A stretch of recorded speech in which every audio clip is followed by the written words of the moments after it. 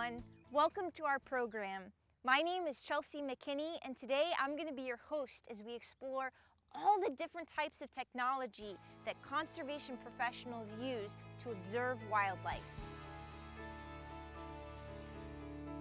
Today, I am at the home of the U.S. Fish and Wildlife Service, where our job is to protect wildlife, all sorts of wildlife, including plants, animals, and their habitats to help protect endangered species. Well, today, I'm standing in front of a beautiful eagle's nest. Now, these eagles have become a part of our service's history for the past 8 years. We have a tall sycamore tree that the eagles have chosen in order to be able to see far away. This makes for the perfect location for these eagles to catch fish right out of the Potomac River. These eagles are awesome. Adults actually have a 7 to 8 foot wingspan, and they weigh about 8 to 14 pounds. The female is typically larger than the male, and the distinctive white head and tail feathers appear when the eagles mature at around 4 to 5 years old. Now, bald eagles are believed to live about 30 years or longer in the wild. They mate for life, building huge nests on top of large trees near rivers, lakes, and other types of wetlands. The adults will often return to this exact same nest year after year, making additions to the nest every single year. Now, some nests can reach up to 10 feet across and weigh up to 2,000 pounds. Now, that's about the size of your average car or even a hippopotamus. Eagles feed primarily on fish, but they'll also feed on ducks, rodents, and snakes. Both the male and the female build the nest, but the female actually chooses the nest tree.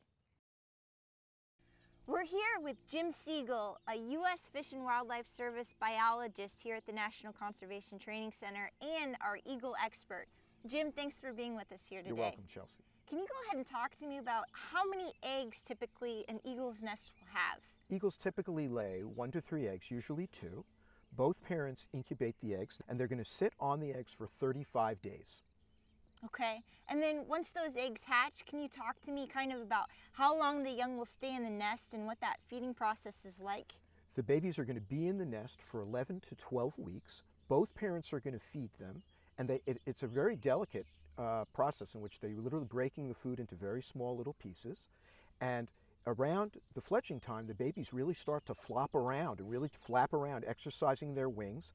And as soon as they leave the nest, they're going to be staying in the area for 6 weeks, still being fed by their parents.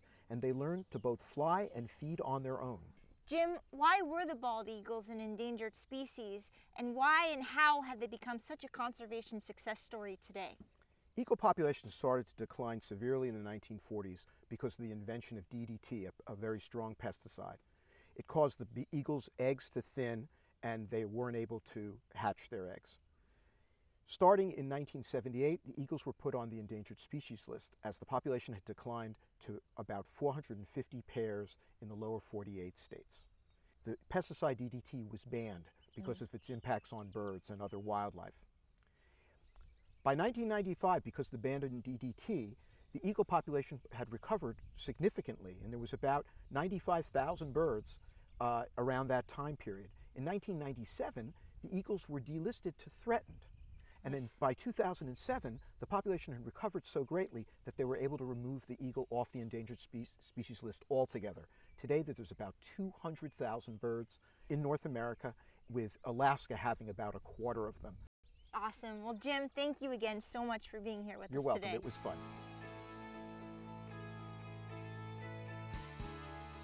Hi everyone, I've got Ryan Haggerty here, a video producer at the National Conservation Training Center, and Ryan and I are standing in front of the sycamore tree where the eagle nest sits over 100 feet high. Ryan, you've got all this awesome equipment. How do you go about installing a webcam in this eagle nest? There's a lot of different ways, but it all ends up with you getting from the bottom to the top of a tree or wherever the nest is. So the most simplest way is you take a rope and a weighted object and you throw it over the limbs and you pull your rope up. And of course you have to have a nice heavy harness and be able to ascend into the tree.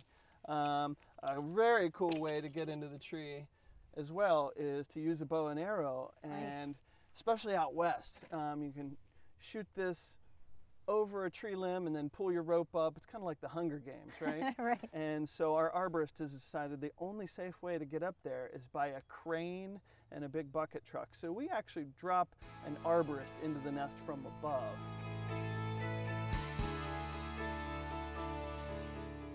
It has to be clean, so every year someone has to get up there and clean that camera, readjust it. That's very cool. Ryan, thank you so much for sharing this with us. Thank we really you. appreciate it. There are a variety of reasons we use cameras in wildlife study. Some cameras are set up for law enforcement to catch poachers who take wildlife illegally. Others are for biological purposes to see animal behaviors and feedings that we could never see otherwise. Other biologists can use this technology to track migration, like with a pod of dolphins. Our eagle camera, for instance, is being used for educational purposes.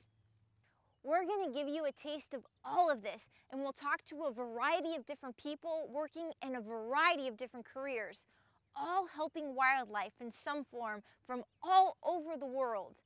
We'll look forward to being with you next episode as we venture in and see the endangered manatee up close and personal at Crystal River National Wildlife Refuge in Florida. Thank you all so much for being with us today. We'll see you next episode.